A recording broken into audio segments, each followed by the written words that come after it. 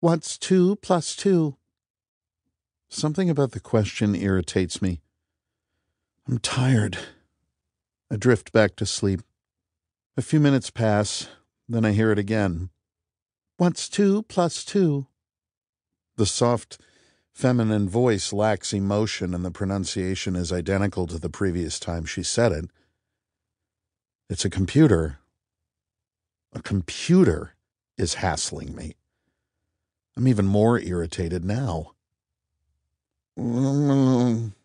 I say. I'm surprised. I meant to say, leave me alone. A completely reasonable response, in my opinion, but I failed to speak. Incorrect, says the computer. What's 2 plus 2? Time for an experiment. I'll try to say hello. I say. Incorrect. What's 2 plus 2? What's going on? I want to find out, but I don't have much to work with. I can't see. I can't hear anything other than the computer. I can't even feel. No, that's not true. I feel something. I'm lying down. I'm on something soft. A bed. I think my eyes are closed. That's not so bad. All I have to do is open them. I try, but nothing happens. Why can't I open my eyes? Open. And open. Open, dang it. Ooh, I felt a wiggle that time. My eyelids moved. I felt it. Open. My eyelids creep up and blinding light sears my retinas. I say. I keep my eyes open with sheer force of will. Everything is white with shades of pain. Eye movement detected, my tormentor says. What's 2 plus 2? The whiteness lessens. My eyes are adjusting. I start to see shapes, but nothing sensible yet. Let's see. Can I move my hands? No. Feet? Also no. But I can move my mouth, right? I've been saying stuff. Not stuff that makes sense, but it's something. Incorrect. What's 2 plus 2? The shapes start to make sense. I'm in a bed. It's kind of oval-shaped.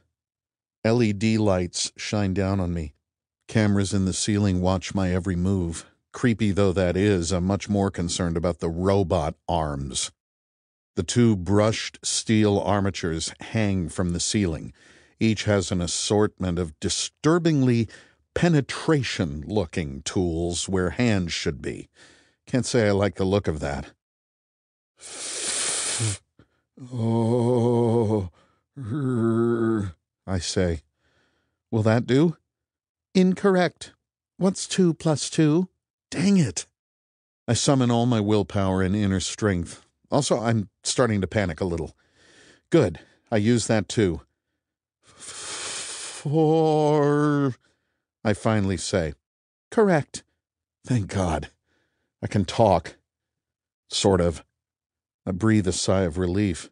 Wait. I just controlled my breathing. I take another breath. On purpose. My mouth is sore. My throat is sore, but it's my soreness. I have control. I'm wearing a breathing mask. It's tight to my face and connected to a hose that goes behind my head. Can I get up? No, but I can move my head a little. I look down at my body.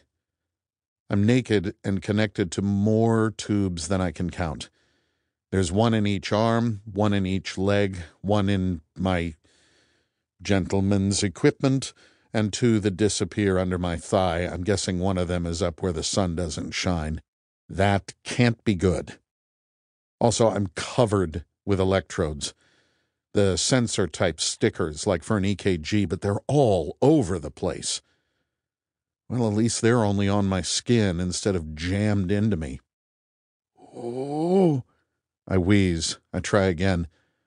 Where am I?